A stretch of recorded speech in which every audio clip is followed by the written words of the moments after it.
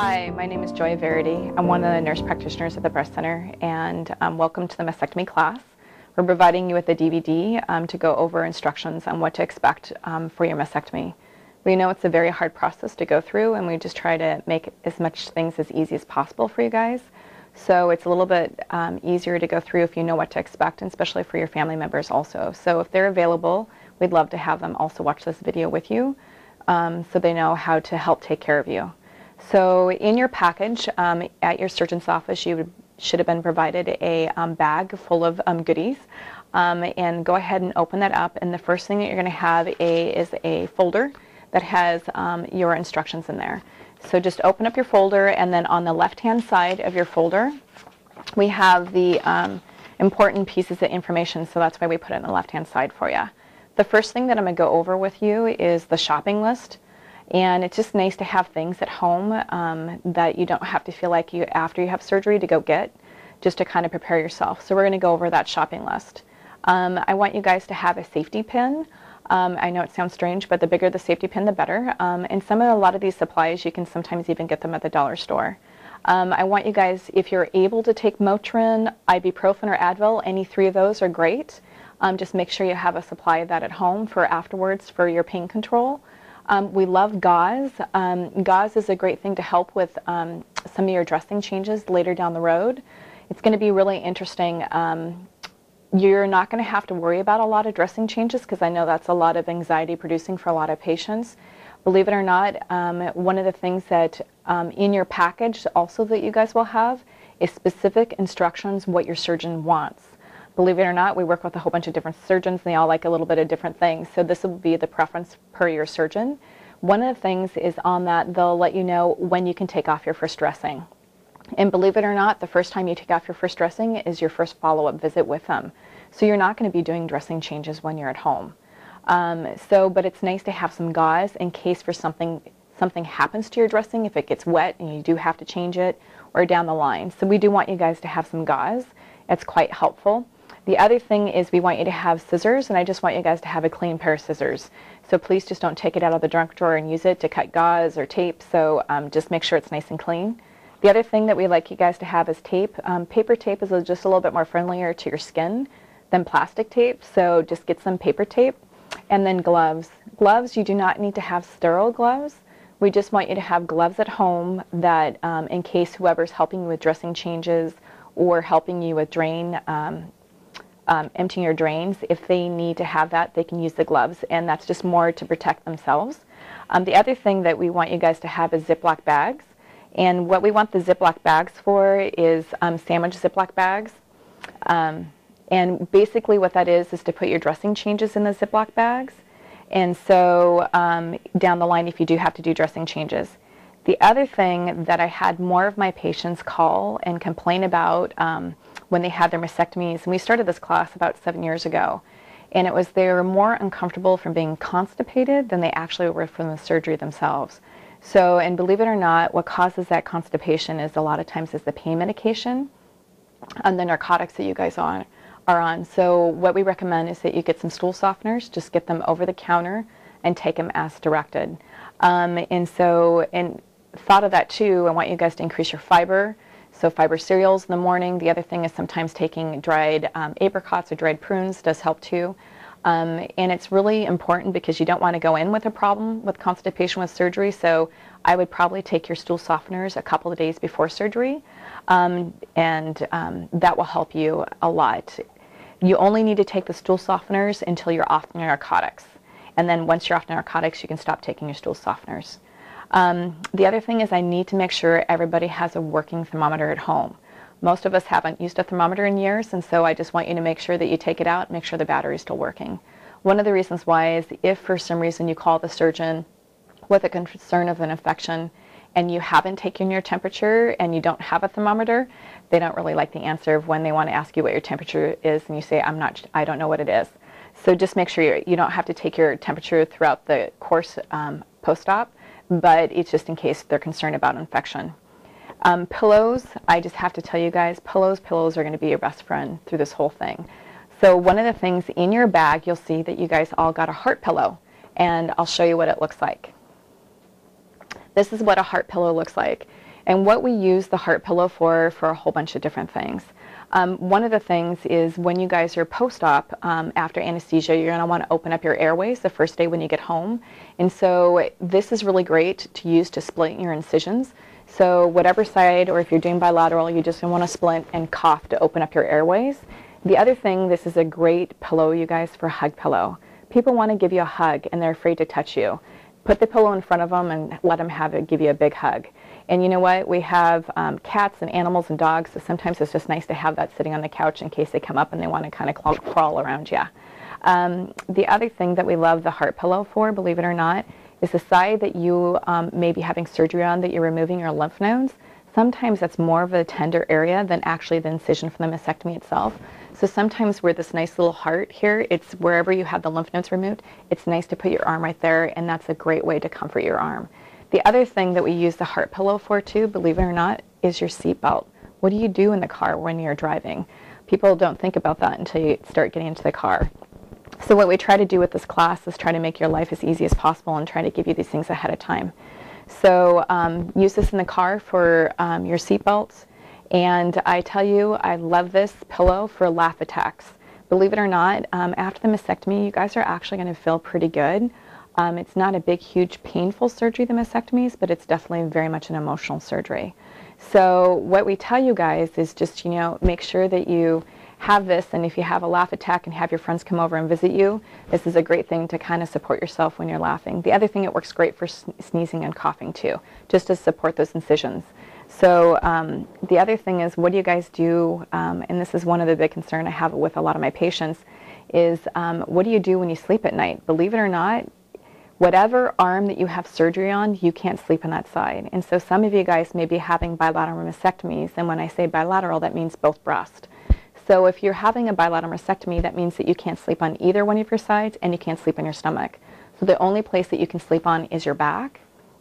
So if you are sleeping on your back, sometimes what's really, really nice is to get a big, long body pillow, and that way at least you can tilt. So you can put it behind you and tilt onto that body pillow, and that helps throughout the night. So pillows are going to be your best friend, and believe it or not, one of the best places to sleep the first couple of nights when you get home is a recliner, if you guys have one. If you sleep in the recliner, these pillows are great because you can kind of tuck them underneath your arm. The other thing is, if you do have one breast removed and you do want to sleep on your side, what happens with the arm that you have, the opposite one where you didn't have surgery, sometimes what happens, or where you had surgery on, it kind of goes like this, and that's what it's kind of painful. So sometimes sleeping like this on your side at night with the pillow underneath your arm is quite helpful. So use your pillows and have lots of different sizes, and a lot of times laying flat on your back is really uncomfortable for your back. So what you're going to want to do is put a pillow underneath your knees and just kind of take that extra support off your back. That helps a lot too. So hopefully you have lots of friends and family around just going to kind of help you with all your pillows. Now what we're going to do is, the next piece of paper that you're going to be looking at is drain care after surgery. And what I did is I gave you guys a copy of what our plastic surgeon's office gave to their patients, and it's just a copy of what a drain record's supposed to look like. I find that a lot of patients are quite concerned about drain care, and it's scary because you guys are going to have drains. And this is the big, huge question that I have from patients. How long am I going to have my drains in? And you know what? It's really hard because it just depends if you're going to be a leaker or a non-leaker. Some patients can have their drains in anywhere from 1 to 3 weeks.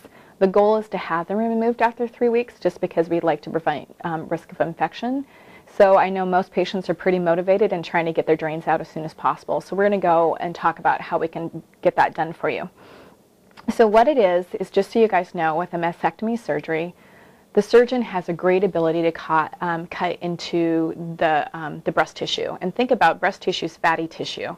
So, and when I was telling you, the mastectomy is not a big, huge, major surgery, because what it is just cutting into fatty tissue. They're not cutting into muscle, they're not cutting into bone. So believe it or not, it's not a huge, painful surgery. So what it is surgeons will cut into your breast tissue, and they have the great ability to use a cautery to cut off those blood vessels. So they'll cauterize those blood vessels, but those capillaries are still there, and they're going to leak a little bit. So when you guys first come home, you're going to have bright red blood that's coming into those capillaries heal up. And it does take about 3 to 4 days for those capillaries to totally heal up. So expect to have some bright red blood in your drains, and this is what a drain will look like. Now what it is the drains are there for a reason. I know, believe it or not, they are a pain. I'm sorry. They're not fun to have in, but you know what? You really need them in there. And I think if you respect why they're in there, they're so much easier to tolerate. So what it is why you have the drains in there is when they cut into your blood vessels, they cauterize those, but you also have lymphatic space tissue that's in there. The lymphatic space tissue leaks a lot. So it has a lot of tissue, leakage of fluid that comes into it, and that's what's going to drain out. If you did not have your drain in, what will happen, that fluid would actually build up into your breast tissue, and it almost looked like you got a breast back again. And that's something that we call a seroma.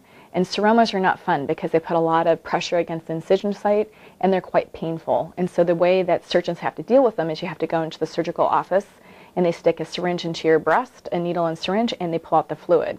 Trust me, it's so much easier to deal with these drains at home than it is to go to the surgeon's office and have a seroma drained. So this is really why you have these drains in there, is to pull out that fluid so you don't build up a seroma, and it also helps prevent infection from that fluid staying in that area. So what happens is, this is why these drains are going to be put in there. Now what I can tell you is in each breast you will have 1 to 2 drains. So if you are having a bilateral mastectomy, you can have up to 4 drains. Okay?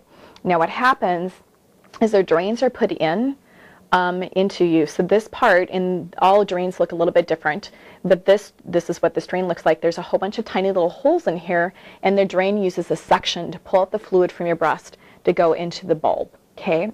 So what's going to happen is this is going to be into your body, and all you're going to be seeing is this part sticking out at the bottom, and this is going to be held in by a stitch. Just so you guys know, I'm going to just stand up real quick to kind of show you where to expect where the drains are going to be coming out.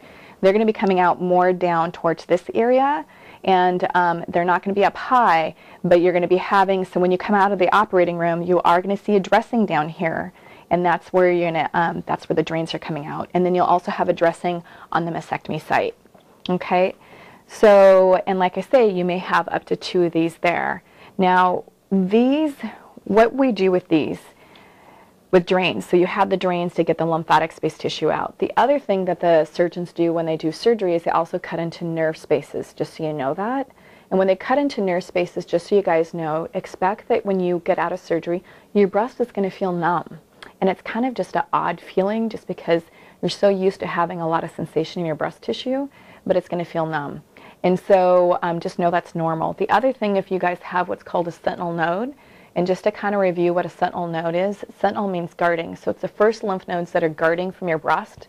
So when your surgeon, and you guys know that you'll have a sentinel node done if you go to nuclear medicine first before you go to surgery. And in nuclear medicine, they inject that dye and contrast around the nipple area to identify the first couple lymph nodes, the sentinel nodes that are guarding the breast for you for during the surgery. The surgeon will remove just 1 to 2 of those. Now, if you do have the sentinel node, you will have some numbness in this part of your arm. So I just want you guys to know that is normal. I don't want you to feel like the surgeon did something wrong and they cut a nerve or something, but it's very normal. It takes a year for nerves to grow back. So you will get some sensation back, not total sensation, but you will get some sensation. Now, if you do have to have an axillary dissection, and what an axillary dissection is where they remove multiple lymph nodes underneath your arm. And usually women who have to have an axillary dissection is if we can actually palpate an abnormal lymph node before your surgery, or if we've already biopsied a lymph node before, then you would have an axillary dissection, or if you've already had a sentinel node and they have to go back and remove more. Now, axillary dissections are important. We'll talk about those later on. But if you do have one of those, you will have numbness that goes all the way down to here, okay? And that is very normal, and you'll get some of that sensation back. Some of my women who've had axillary dissection say their hair underneath their arm have never grown back. So I guess if you try to look for some advantages to things in life, that would be one advantage. But so those are the things that happen during surgery. And so the big, huge thing that we want to deal with is drain care, because remember, we want that lymphatic space tissue out of there so you don't build up a seroma. And what we're going to do is I'm going to talk about how to do drain care, because it's really scary for patients about what do you do with these drains. So what it is it's really actually quite simple, you guys. You need to know with drain care, remember, it's used as a suction, okay? So you can have You can have this up here and it's going to work just as good if it's down here because it's the suction in here that's providing the fluid to be pulled out. So what you're going to want to do is always a good rule of thumb. And what you guys are going to be doing is just like a beach ball. This is where you're going to be opening and closing this a lot. The very important thing that you guys need to know is before you touch this part of your bulb, you're going to want to wash your hands. So sometimes I tell you just having Purell sitting next to the sink or wherever you're going to be doing a drain care is a great thing to do. So you either need to wash your hands with soap and water or you need to use a Purell. And what you do is you open up this little bulb just like a beach ball, and then you guys will all be provided with a measuring cup, and it's usually a little cup that has kind of an orangey, kind of a yellow top on the top of it, and it has measurement, but I just have a little cup here to kind of show you. So what it is you'll open that up, you'll wash your hands first, you'll open this up, and then you're going to want to get all of that liquid out, okay? And just to kind of warn you, it does get stringy and kind of gooey, okay? So what's going to happen, you're going to get all of that out, and then you're going to just set this down, and I never want you guys to do this over the toilet, okay? I never want anybody to drop this accidentally into the toilet. So make sure when you're doing your drain care, kind of do it over a sink area or somewhere safe where you're not going to drop it. So just kind of get all the liquid out of there. What you're going to want to do is you're going to want to squeeze the air out of this, okay? And there's about 3 ways that you can squeeze the air. I call it the Ingrid approach, where you just kind of go like that, squeeze the air out of it, and you plug it back up. And then see how that you're having a nice, incredible suction there. The other way, and it's making that really awful noise because it's not in anybody, so, and then the other way is you can roll the air out of it. It's a little hard for people with arthritis to do that, but just to kind of let you know and see how you have a great suction going on. And one of my patients taught me this the other day too, is where you actually just push the air out of it that way and plug it back up. And that's going to cause that increased suction to get that fluid to pull out to get into here. Okay, and so what's going to happen is then you're going to go ahead and take a look and see how much fluid is coming out of this. And you're going to measure it, and then what you're going to do is you're going to go over to the toilet and then just drop that into the toilet. Rinse out the cup. The cup does not need to be sterile at all because remember, it's not touching anything with your bulb. So just come on back over here and go to the next drain. So the important thing with drain care, believe it or not, is remember I told you guys if you have both breasts removed, you can have up to 4 drains. So what you're going to have to do for the surgeon is keep track of what's coming out in each drain.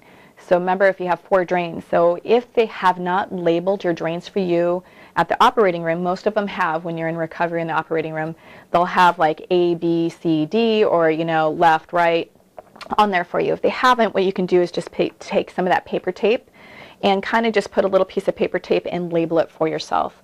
Because the reason why you guys need to keep track of what's coming out in each one of your drains is this is how the surgeon knows when to pull out your drains. Because remember I told you some people are leakers and some people are non-leakers.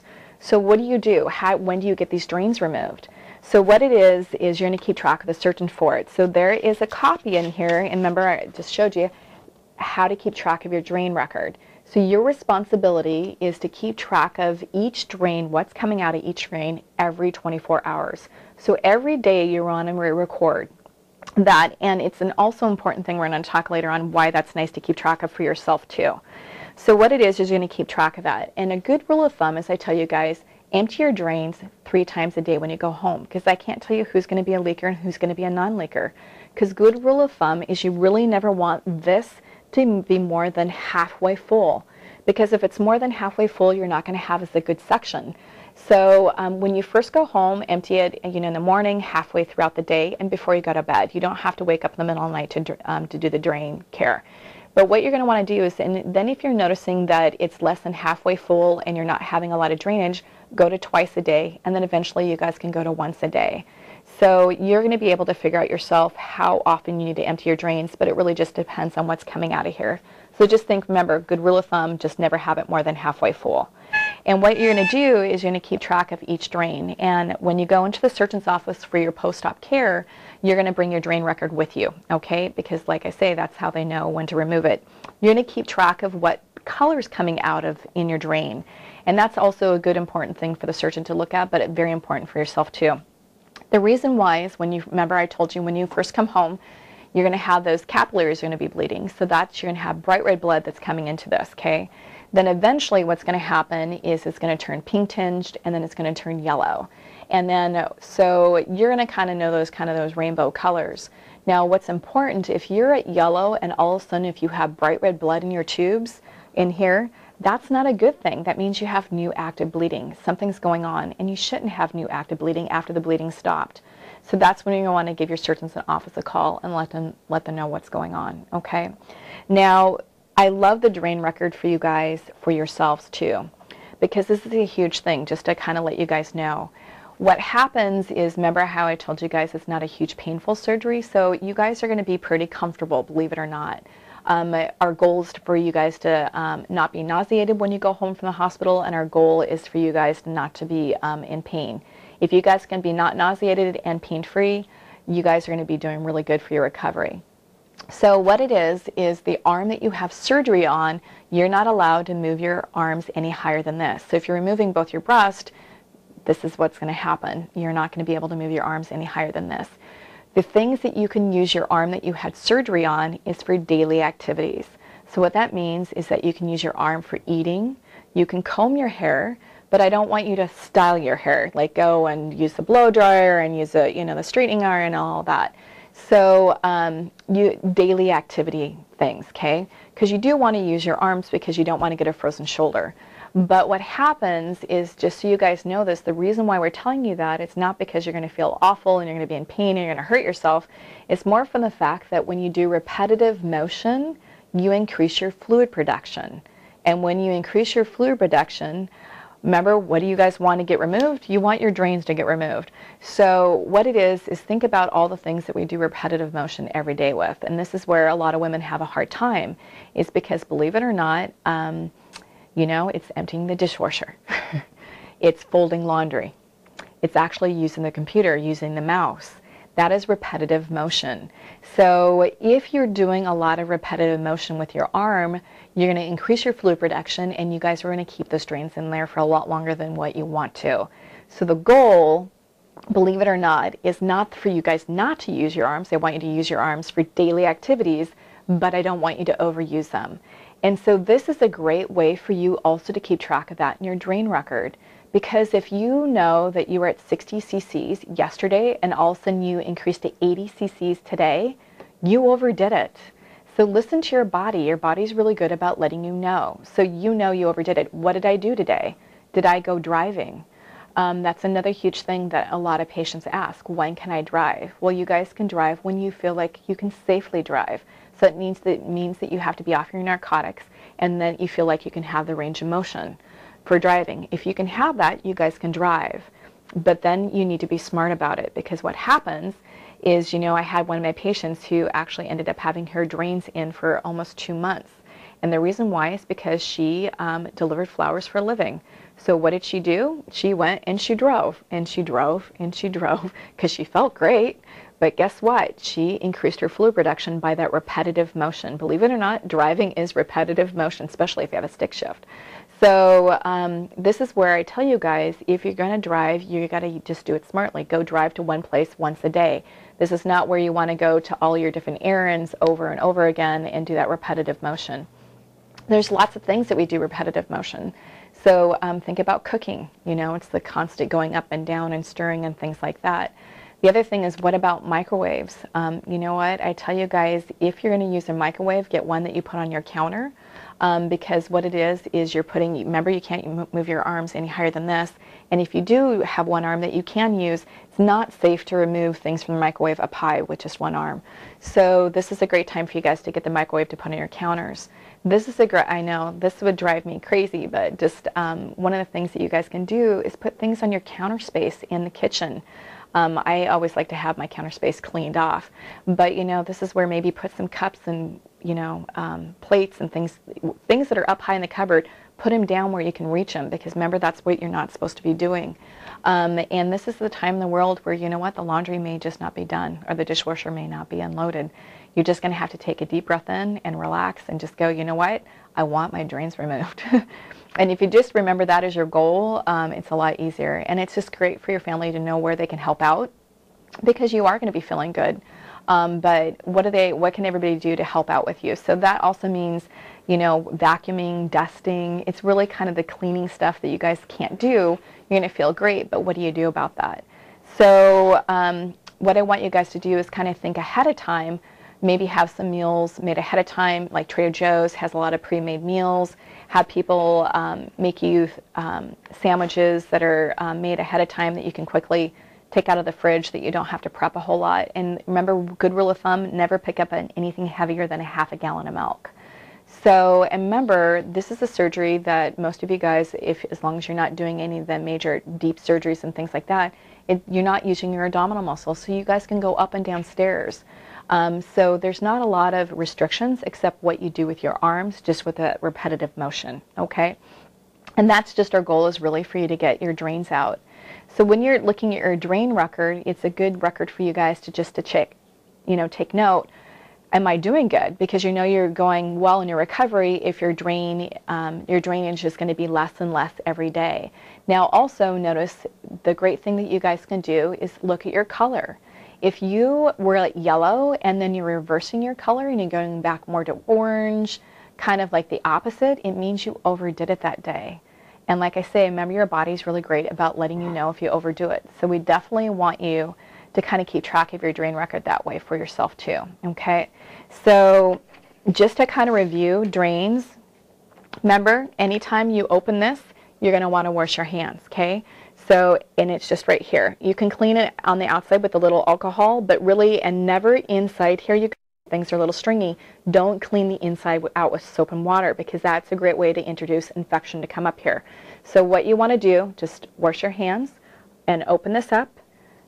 Take the drain out, take all the fluid out, and then what you're going to do is you're going to go ahead and get all the air of it out, however you guys want to.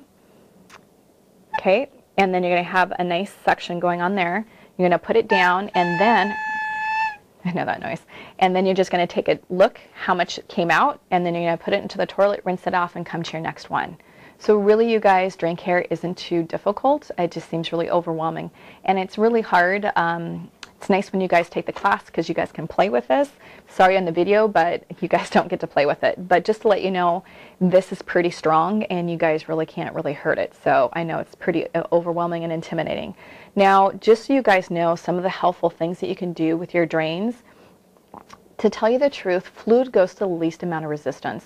So if you're building up fluid and maybe your drain isn't working so well, or it's getting clogged or something's happening, where's that fluid going to go? Well, it's going to go through your incisions. So that's why I tell you, the good rule of thumb that you guys have basically for dressing care, for your dressing, is you need to keep it clean and dry. It's really easy, clean and dry. And so if you notice and you know that you're not supposed to see your surgeon until next week, and you're going to see your surgeon in 2 to 3 days, but your dressing's wet, that needs to get removed, because a wet dressing is not a good dressing. That can get breakdown of skin. It really increases your risk of infection. So if you get a wet dressing before you're supposed to change it and see the surgeon, you're going to want to give their office a call. And that's why I want you guys to have gauze in case that does happen. But sometimes where your drains are coming out, remember I told you they're going to be coming out a little bit lower, and if that is leaking, you're going to want to change that dressing also. So what's really nice, just to kind of help you guys, is for to help you with these drains, is you just kind of take your 4x4 gauze, cut it into 2x2s, and what you do is you have a 2x2, put a little slit into it with the scissors, and what you're going to do is you're going to put the drain like right there, okay? And so then the gauze is going to be down here. And then that's really nice, because what happens sometimes, what's really irritating, is if this is starting to get breakdown of skin because it got wet where it's rubbing, is that then the drain is now rubbing against the gauze. So it's just that 2x2, put a slit in it and kind of put the slit like right like that, and you put some paper tape on that, and that really helps protect your skin so it's not getting irritated. And then if it gets wet, you're going to want to change that. The other thing is, remember I told you these are held in by stitch, so if you're feeling like it's getting pulled on, remember this is using a suction, so what you want to do is just take a piece of paper tape, and you can actually secure it a little bit easier, like on a different part of your body, so it's not being pulled on. So take a piece of paper tape, kind of secure it, and then it's not being pulled. And I can tell you that is my helpful hints of dealing with your drains. Like, I know they're not fun to have, but if you can kind of know why they're in there, it's a little bit easier. The other thing that you guys need to do, and I know it sounds really kind of strange, is you need to do what's called milking the drain. And so, you know, we all have to do maintenance for things in life to prevent things from happening. So kind of think of it as a maintenance for your drain. What it is remember how I told you before, things kind of get stringy, kind of gunky in here. So one of the things before you guys do drain care is kind of a good rule of thumb is do milking the drain. And what you're doing by milking the drain is you're causing an increase in suction back here. So if things are starting to get plugged up or starting to get clogged, that milking will help pull it out so it doesn't eventually get clogged up so bad that you can't repair it, and then it just has to get pulled out, and then you just have to deal with it. So trust me, this is why you want to do milking the drain. And I always recommend that you do milking the drain before you do your drain care. And the reason why is because if things are getting plugged up back here and say you just did drain care, then you milk it and all the stuff comes out, then you just got to empty it out again. So it's up to you. So it's just a little bit easier to do it before ahead of time. So what happens is, remember, this is being held in by stitch, so it's going to be stabilized. You're just going to want to have somebody stabilize it for you, okay? So you can do it yourself. You can kind of go like that, or, you know, just kind of hold on to it however you want to, but stabilize it. And that's really important because you don't want to pull on it because that may hurt a little bit. So what you're going to do is just take a little bit of water, put it on your fingers, and then you go like this, okay? And what that is, by doing that, is you're causing an increase in suction back here, okay? So what you're going to do, and it's a lot easier to do it with some water in your hand, just to let you know, and you go like this. And I've done this milking to this drain to this thing probably about 1,000,000 times, so trust me, you're not going to hurt it. And then what you do is you'll see this kind of like some of that clotty stuff come out, and then you're just going to help milk it to go all the way down into your tube, okay? And so sometimes what you'll see, it go, and you'll fill back up your tube again. So that's why I tell you just want to kind of do it rule of thumb before you decide to empty your drains. And I just recommend it, just do it every time ahead of time. And it's really hard. So just so you guys know, milking the drain is not this. Okay? You're not going to get anywhere in life by doing that. So just remember, stabilize it, get some water, and go like this. And just kind of help milk whatever may have been getting plugged in there to get down. And you may not have anything. One of my patients did tell me that it was really interesting that she did notice that she had a lot of discomfort in her breast right after she emptied her drains. And it kind of makes sense because what happens is you have an increase in suction now and you're pulling out a lot of that fluid. So her recommendation, and I always learn so much from my patients, she said, you know, maybe you do want to take your pain medication 30 minutes before you empty your drains, or just make sure you're on some pain medication during that time period. And so she was just noticing that she eventually correlated to emptying her drains. So, but yeah, do that sectioning. It's called milking the drain. So now that is basically all that you have to do with drain care, okay? Now you guys may wonder, what do you do with your drains? So if you have 4 of them, where are you supposed to place them? We have the foundation. It's been really, really incredible, and I'm going to show you guys something.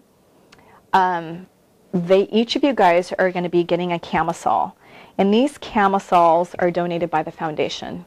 And so it's in your package is going to be information on how for you guys to obtain your camisole. Everybody gets one of them. I'm sorry, we don't have extra ones to give away. These camisoles, if you want to, Mary Catherine's, they're a store that's in Seattle. You can actually call them and see if you can get an extra camisole from them if you want to.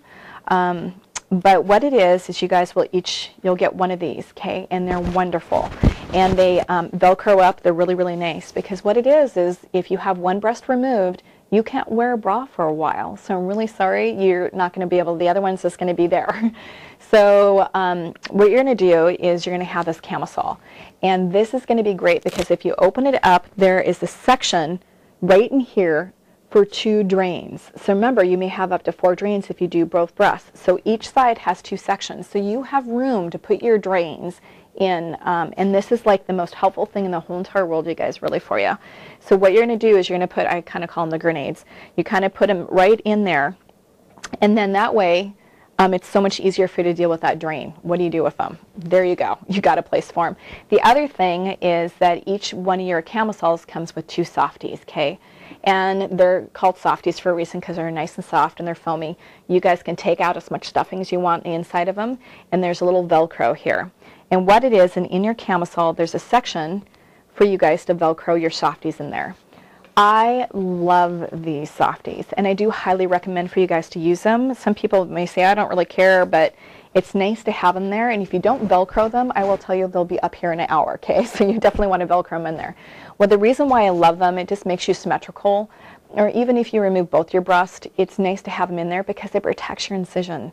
We have animals, we have kids, we have people who hug us. It just kind of protects those incision. And so you can put them in there if you want to or not, but they're there for you. And you guys do each get 2 of them.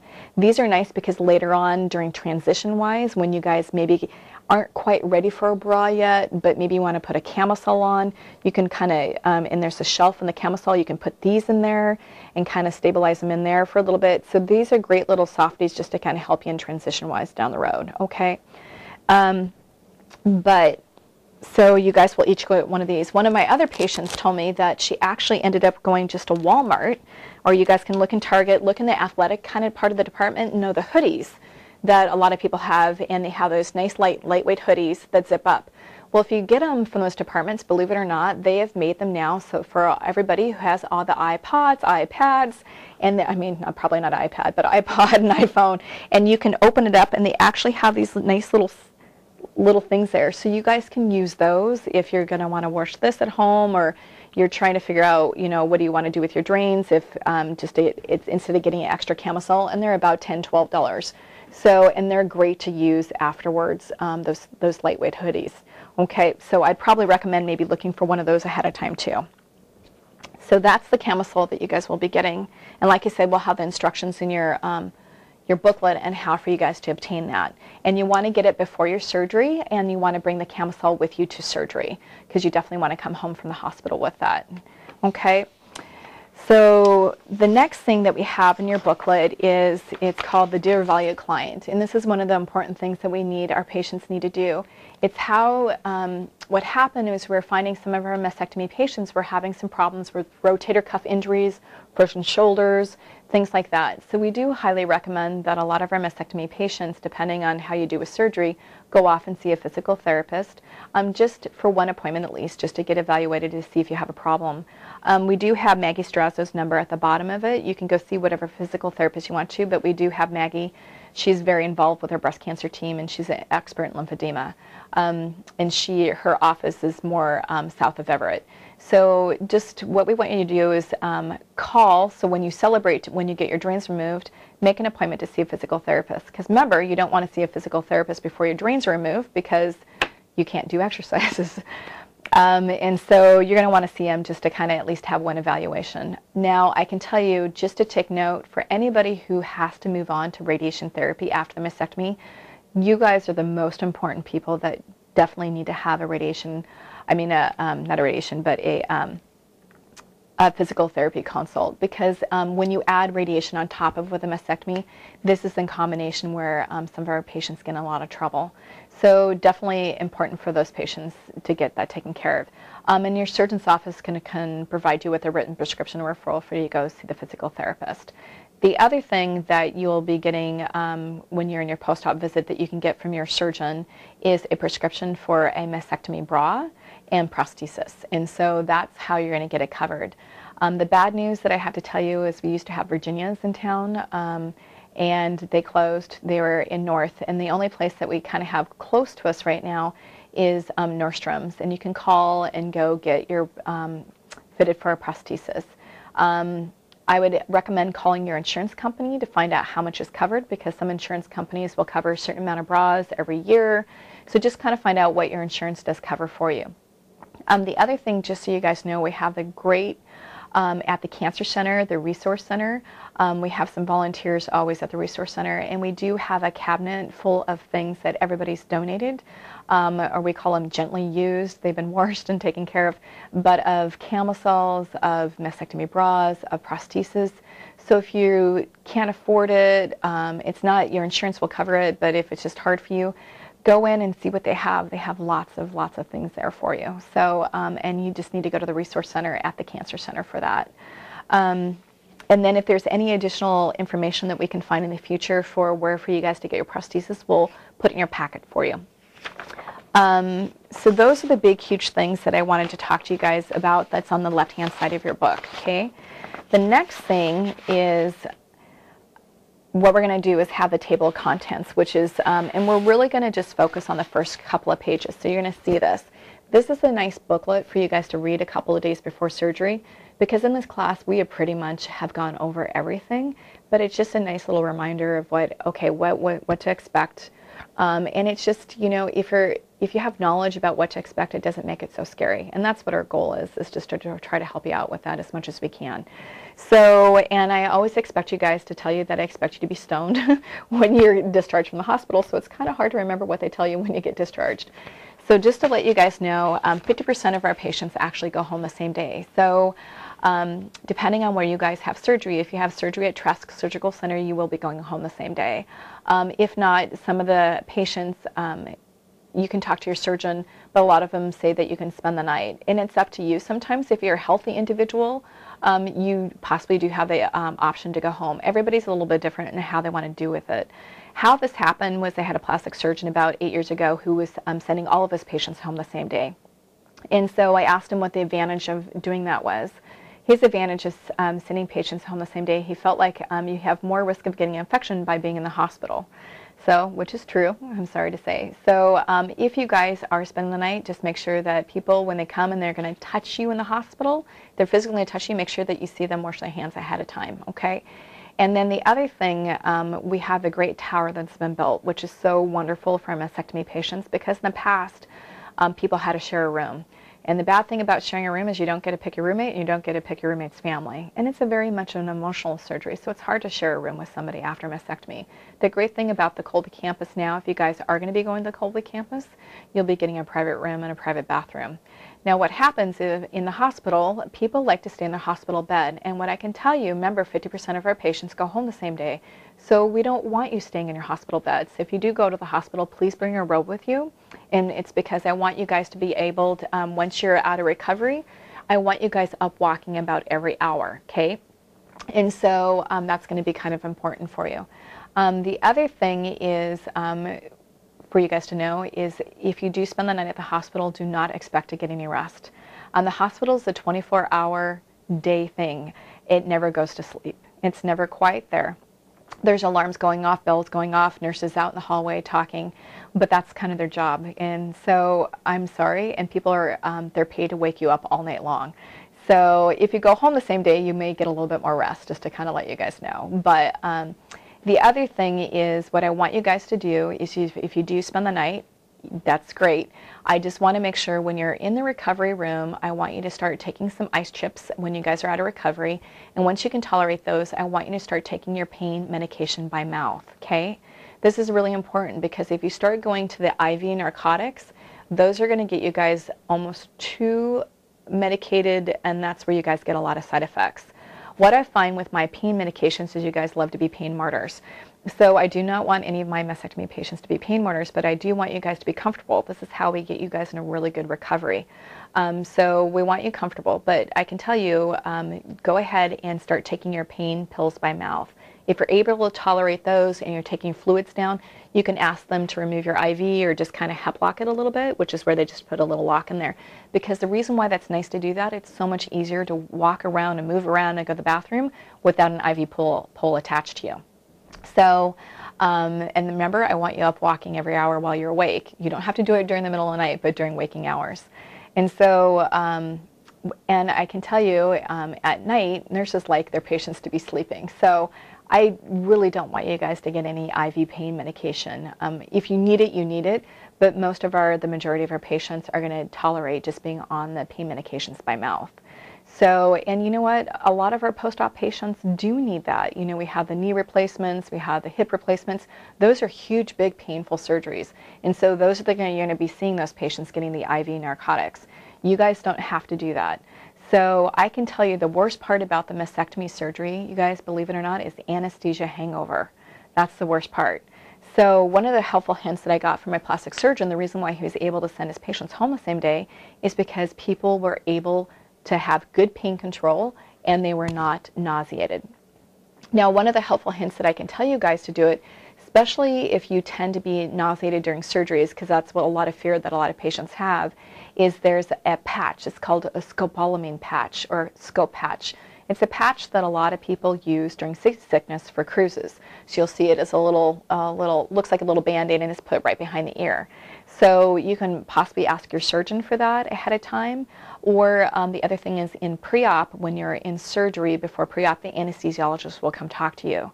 You can ask the anesthesiologist at that point for the scope patch, and we all call it the scope patch. And I always tell you, I go blame it on the mastectomy class. Throw my name out there, I don't care. So, and just say, I want that scope patch. And so the trick with the scope patch, just so you guys know, is you have to put it on before you're nauseated. So if you put it on post-op after and you're nauseated, it's not going to work for you. The great thing about the scope patch, it works for 3 days. So it's incredible, you guys. So that's one of the things is, remember, if you're in good pain control and you're not nauseated, you're going to recover a lot sooner. So what it is with the scope patch is you just have to put it on behind your ear.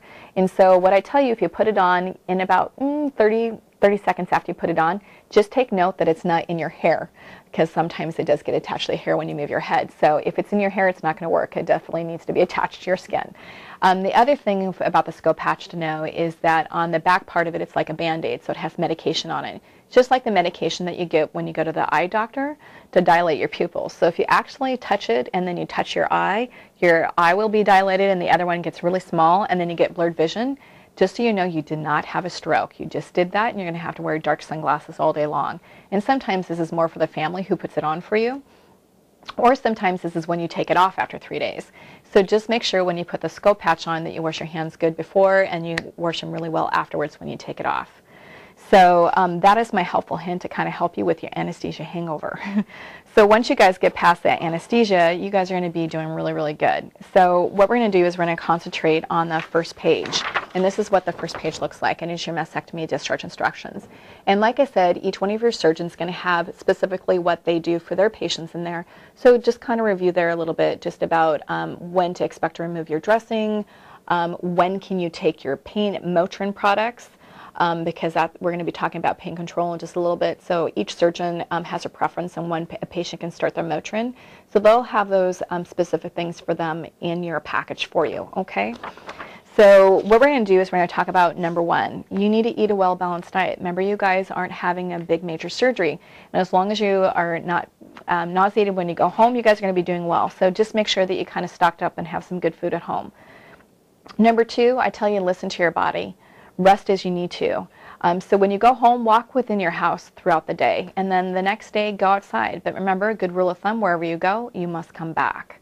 So I don't want you to go for a big long walk the first time. Go up and down your driveway, then eventually go around the block, and then eventually, you know, kind of you can walk. But always bring somebody with you the first couple of times, and bring your cell phone with you. And one of the things is also walking your dogs. It's a little bit easier if you guys had just one surgery, but remember that repetitive motion thing. So if you had both of your bilateral mastectomies, walking the dog is not something you guys are going to be able to do, because what do you do with walking the dog?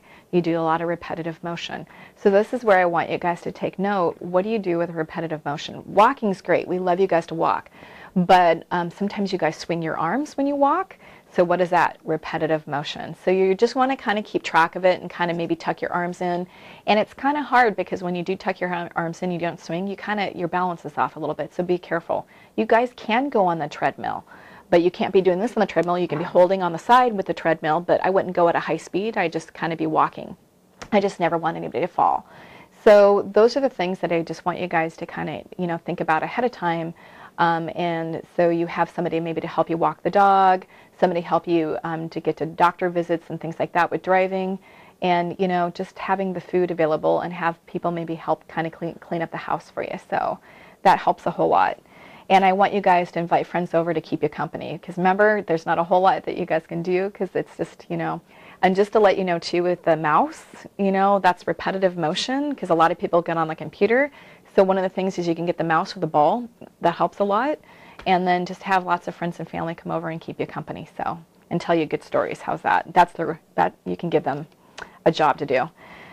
So now, number 2, just so you guys know, if you're at the end of the night and you feel like you walked into a brick wall, Listen to your body. It means you overdid it, because I already told you, your body's really good about letting you know if you overdid it. So don't repeat what you did the same thing the next day. And if you guys are going to go back to work, probably the recommendation that I've heard from a lot of patients, the first week you go back half days. I've heard over and over again, I didn't realize how much the surgery took out of me. I felt great, but it does take something out of you. So go back just for half days that first day, okay? And then number 3, this is a huge thing. So pain control, you guys. I had more of my patients call and complain and be in a lot of pain after the mastectomies before we started doing this class, and I haven't had anybody call since. What it is you guys need to have very good pain control, okay? You cannot be a pain martyr. So how you want to do pain, think of pain on a scale from 0 to 10. 0 being no pain, 10 being the worst pain you had. You need to start taking a pain medication when you hit a 4. If you take a pain medication when you hit a 7, you waited too long and you need twice the amount of pain medication to get you back under control, and you're not going to be a happy person. And it's actually going to hamper your recovery. So really, if you want to have a quick, speedy recovery, 4 is your magic number, okay? And a lot of my mastectomy patients have a hard time with this because they don't like how narcotics feel. They don't like, so I always tell you, if there's a narcotic out there that you know that you can tolerate, that doesn't make you nauseated, ask your surgeon for that specific narcotic instead of just letting them give whatever they want to give, because, you know, some narcotics work better for others for other patients. So definitely, you know, that's something to look at. What I tell you guys is, if your surgeon allows you to take Motrin right after surgery, what you're going to want to do is take that one right away. So how you guys want to do it is you want to keep a pain log. And when I mean a pain log, I don't want you guys to write how much pain you're in or anything like that. The pain log is to remember when you took your medication. Because as much as you think you're going to remember when you take your medication, we don't. So kind of just have a little log and to write down when you take your pain medication. So when you can start taking your Motrin, I want you to take it as soon as you can when your surgeon allows you to. So what it is how you guys are going to do it is you're going to do Motrin around the clock, and how you're going to do it is you're going to do 600 milligrams every 6 hours. Okay? So, and this is going to be your base, okay? So how you're going to think about it is you're going to take 600 milligrams of ibuprofen, and you're going to have the most amount of pain, just for you guys to know, the first 2 days after surgery. After day 2, life gets better, just so you guys have that in your head. So especially the first like 3 or 4 days, this is a good idea just to kind of take it around the clock, because Motrin works really good on inflammation pain. What is a lot of pain you're having after surgery? It's from inflammation pain. So what you're going to do is you're going to do the Motrin. So if you go to bed at 10 o'clock at night, I need you guys to set your alarm for 4 a.m., okay? And you need to set your alarm for 4 a.m. and you need to have the 3 Motrins sitting next to you, and then you need to have some crackers and you need to have some water. Have your alarm go off, take your Motrin, your crackers, your water, and then go back to sleep. You don't have to get up. But what the key is not to let it wear off. If you have that as a nice base, you guys will do incredibly well. And what we find with that is that you have to take half the narcotics than you normally would have had to. So, and that's where a lot of the patients have a lot of the side effects, and they don't like to take the narcotics because they don't like how it makes them feel. So this is a great way to kind of help with that. So what you guys want to do, remember I told you to keep track of that pain log. So you're going to want to keep track of that, because what's going to happen is you use that as a base. So as that base, and then when you're taking your Motrin every 6 hours and you get to that 4, remember in your pain scale, you're at a 4, then you can take your narcotics on top of it, okay? So that's why you want the pain log, because it gets confusing about when you took what medication when. You can take Motrin products with your narcotics, and if you use them in combination together, a lot of times you use half the narcotics than you normally would have had to, so you have half the side effects from them, which is quite nice. It's nice to take the narcotics before you go to bed, because they do make people sleepy, and it's kind of nice to have, you know, help you sleep throughout the night. And you will have more pain at nighttime just because of the gravity of all day. And then, believe it or not, because you're laying in bed and you have no distractions. So it's not bad to take some narcotics before you go to bed. But now for the patients who can't take Motrin, if your surgeon doesn't want you to take them for the first couple of days after surgery, or if you're allergic to Motrin products, then this is what you're going to have to do, the same concept with your narcotics, is I want you guys to be taking them around the clock. So that means in narcotics, just so you know, you can take them every 4 to 6 hours, and you can take 1 to 2 tablets. So you're going to have to figure out what is your magic thing. So this is where you're going to have to figure out when you get to a 4, you need to be taking something. And I never want anybody to get to a 7. So that's why if you go to bed and you're on narcotics and you know you've been taking them every 4 hours during the day, you're going to need to set your alarm. If you go to bed at 10 o'clock at night, you're going to have to set it at 2 a.m. and take it. And that means you're going to have to set it at 6 a.m. So you're going to have lots of crackers and water next to your bedside. Just be really careful with a lot of those medications by your bedside if you have small children at home. So just to take note of that. But this is where you guys just need to be kind of careful, okay, with the medications if other people are around. But it's a great way for you guys to have great pain control. If you're under good pain control, you guys are going to be eating well, you're going to be walking, you're going to be doing all the things we want you to do, and you will recover a lot quicker. So that's a huge thing that I can tell you guys about pain control. And then if you do have any questions about what I've been telling you throughout this video, you can always give us a call, and our cards are in here, or you can call your surgeon's office and they can help explain to you. Now the other thing is on the other side of the form, the sheet, it says, what do you guys need to call your healthcare providers for? So just to kind of let you guys know, the rule of the thumb of the operating room, the last surgeon to do surgery on you is the boss. So if you're having immediate reconstruction and your plastic surgeon was the last person, he's the person that you'll be calling, he or she is the person that you'll be calling if you have a complication. And you never want to wake up the wrong person in the middle of the night at 3 a.m. So I can tell you, so if you didn't have immediate reconstruction, you'll be calling your surgeon. If you did have immediate reconstruction, you'll be calling the plastic surgeon. So things that you need to call them for is if you have a temp over 101. So what you guys need to do is just take note, take your temperature.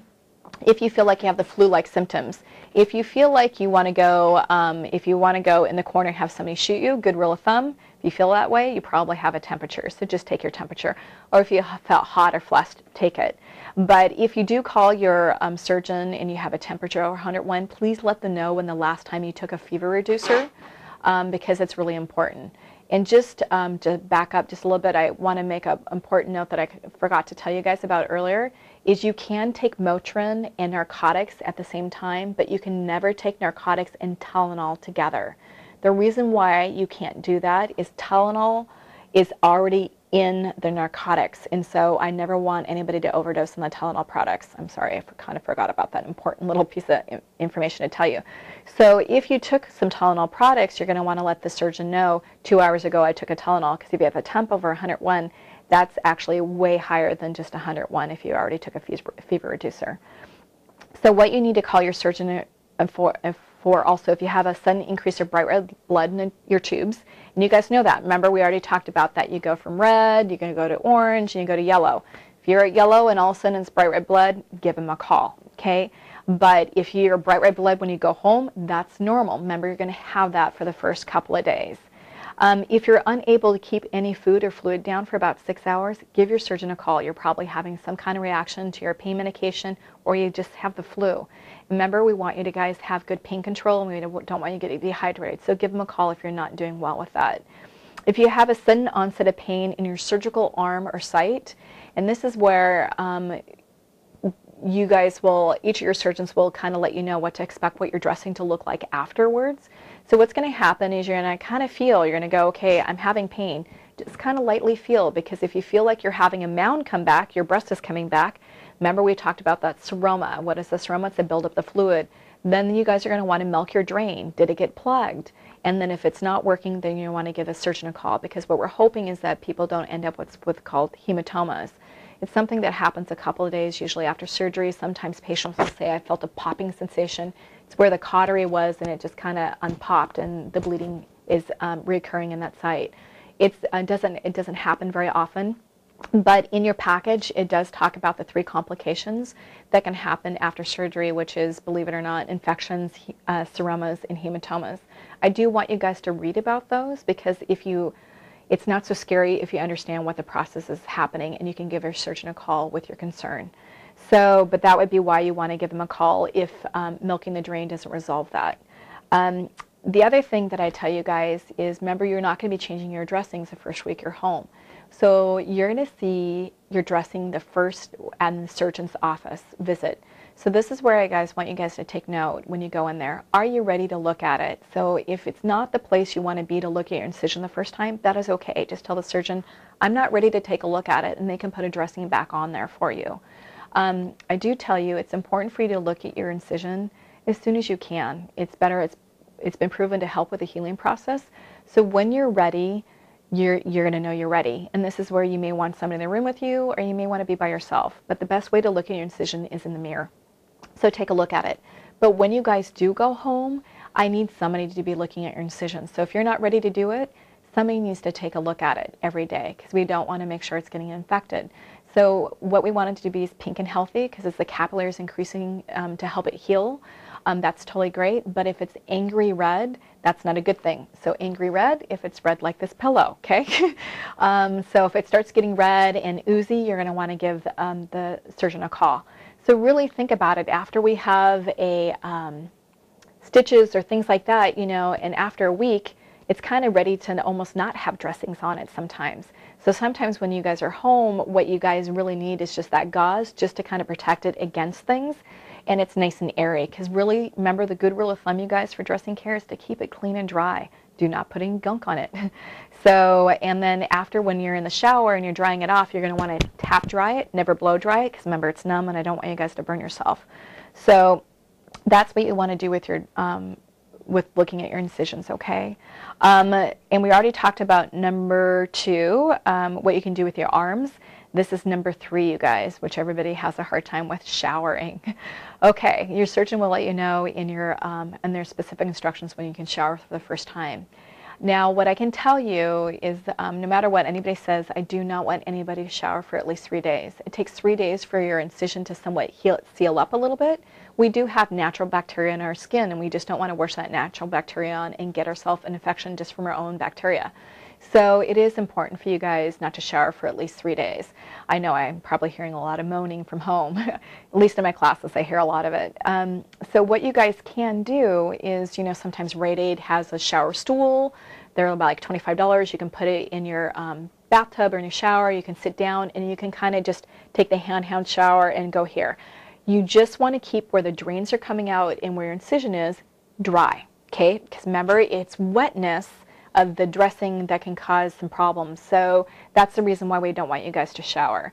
Now, some of your surgeons sometimes will put a Tegaderm, which is a clear bandage, over that, and they'll but I always tell you, even with that, it makes me a little bit nervous, because if it has a little break in it, you can get it wet. So that's why I tell you, please just don't shower for at least 3 days. So you guys are all probably wondering, what are you going to do with your drains when you're in a shower? Because, I mean, you may have these 4 things. So in your package, all of you guys are going to have a little lanyard here like this. And this is what you may have been wondering what that safety pin for earlier was. And you just attach the safety pin to that. What it is you just put the lanyard around your neck. And what you guys are going to do is the safety pin. And let me grab my drain out of here for you guys. And so what you're going to do is you're going to safety pin to your bulb. And then what you can do is you can have all 4 of your bulbs hanging from you in your shower. Because that's another thing. What do you do with them in the shower? People are like, do I throw them over the, do I put them in the soap dish? What do I do with them? So it's like, this is a lifesaver for the shower, you guys. The other thing is that's nice with this, if you're trying to figure out what do you do when you're washing your camisole, this is a great thing just to have your drains hanging from too. So that's what you just need. That's why I said the bigger the better for the safety pin. So just to have an idea, this is why you guys have that. Each one of these, you'll have one of these, and you may wonder, what is that for? But I know it's nice to have these little things that help you guys along. So that's what you need for the showering, okay? And always a good rule of thumb is the first time you shower, I do want somebody home, and I don't want you to have the door locked, okay? So just make sure the door's not locked, because if you do need some help, I want you to be able to call for help from somebody. So, and showering just feels good, especially if you can wash your hair. So just so you guys know, if you're not allowed to shower, you guys can wash your hair, and this is a great thing that you can kind of go back in the sink and have somebody wash your hair for you. I've even had people who've gone to the beauty parlors and get their hair done every couple of days, or even the beauty schools and get their hair done, just because if you have a clean head, it just makes you feel so much better. So that is my helpful hints on showering, you guys.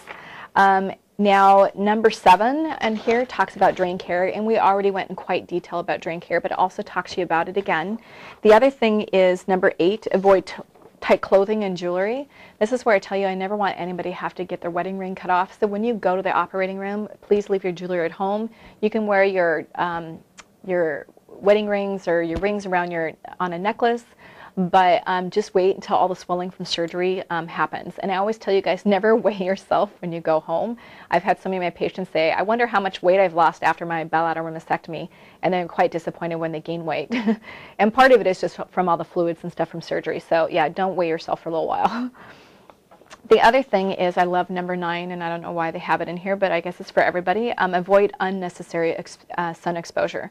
So basically, it's telling my patients no nude sunbathing for a while, okay?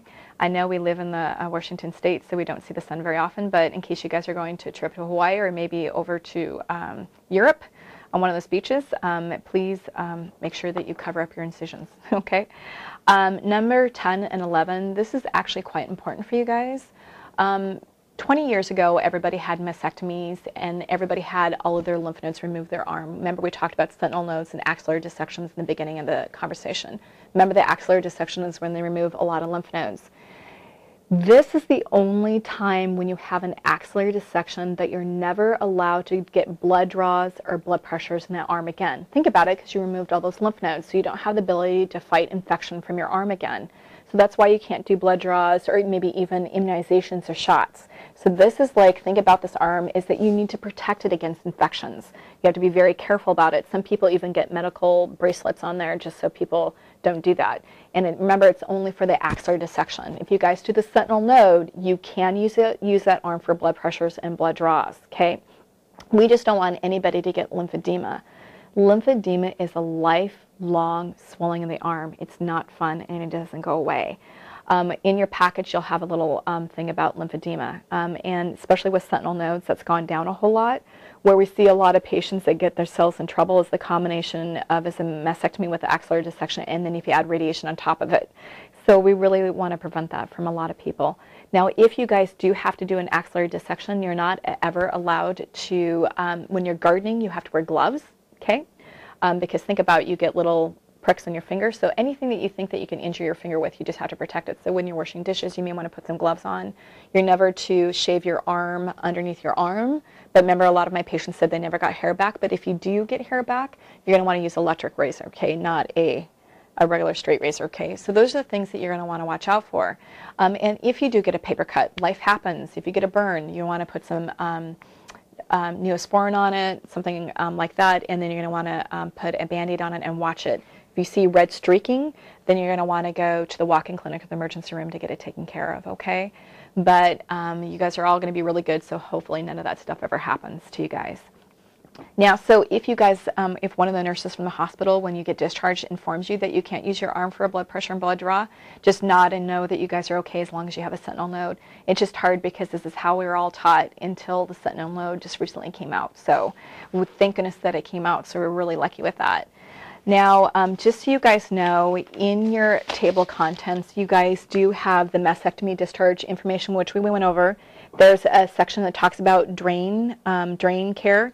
And just so you know, it does have a section in here for you guys on a bulb drainage record for you guys to keep track of all of your drains. So that's quite nice. So you guys can keep track of it there. And it does talk about the 3 complications. Believe it or not, it's really important for you guys to do breast exams after.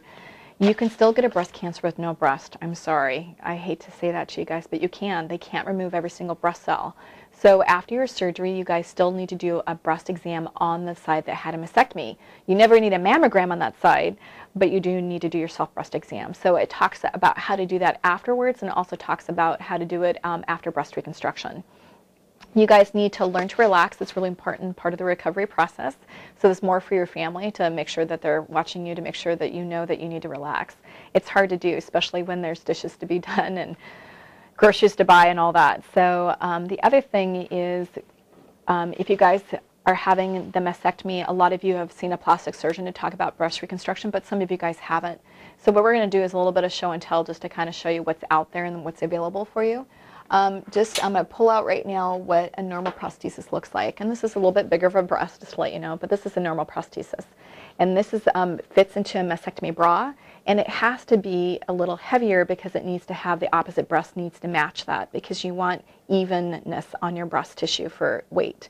And it's really important. If not, you can get a rolled shoulder, you can start getting shoulder pain, that kind of thing. So it's nice to have this prosthesis, especially if you're a little bit bigger breasted, to make it a little bit even. Now, if you have both your breasts removed, you can pick whatever size you want. You just need 2 of them. So that makes life a little bit easier. So this is what a prosthesis looks like. The other thing, believe it or not, if you guys are very interested in it, you can call me if you're our office. There's a few places that have what's called this custom prosthesis. They're a little bit more expensive, but they're really great for women who have 1 breast removed. And what they do is they go in and they scan your breast, and they look at your scar tissue, and they look at the opposite breast, and they make the breast match, okay? And see how it has where they have the scar tissue back there. And what it does, it adheres on by heat.